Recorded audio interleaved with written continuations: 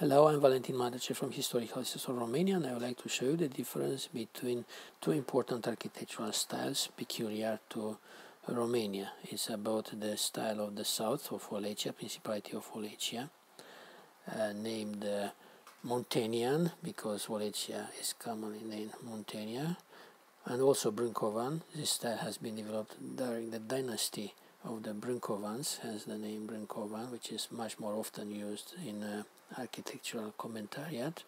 The style unfolded itself between the late 17th century up until early 19th century.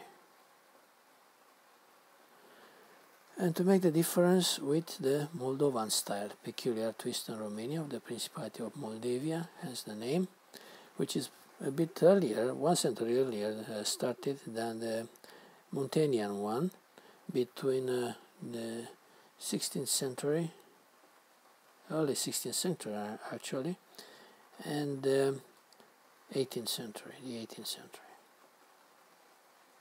How to make the difference between them? We are speaking obviously about churches, because these have survived in relatively higher number than domestic or public edifices from that period. And here we have an example on the left hand side of the Queen Church in the southern slopes of the Transylvanian Alps in Wallachia, and the other one is Voronezh on the northeastern tip of Romania, the border with Ukraine. Which is the obvious difference between them? The entrance, for example. The entrance in the Brancovan churches is most usually, obviously it's not a rule, but most frequently is a veranda called pridvori in Romanian. While in the Moldovan churches the entrance is directly via the western wall, or on the side walls, the southern or northern walls. Another important difference is the Byzantine and Islamic influence in the south. For example, we have here Islamic columns,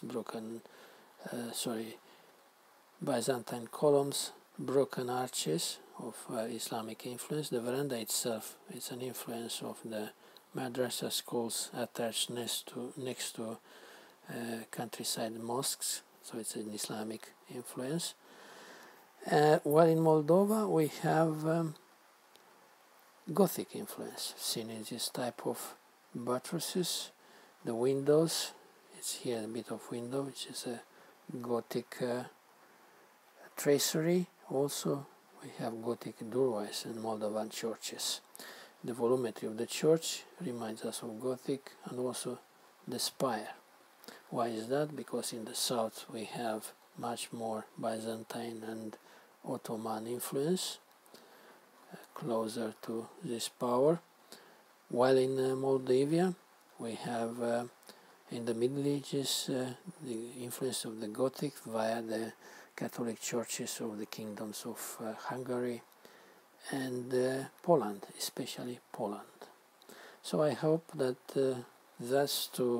through this quick explanation I gave you the basic tools to make the difference between these two important architectural styles peculiar to Romania. Thank you. Goodbye.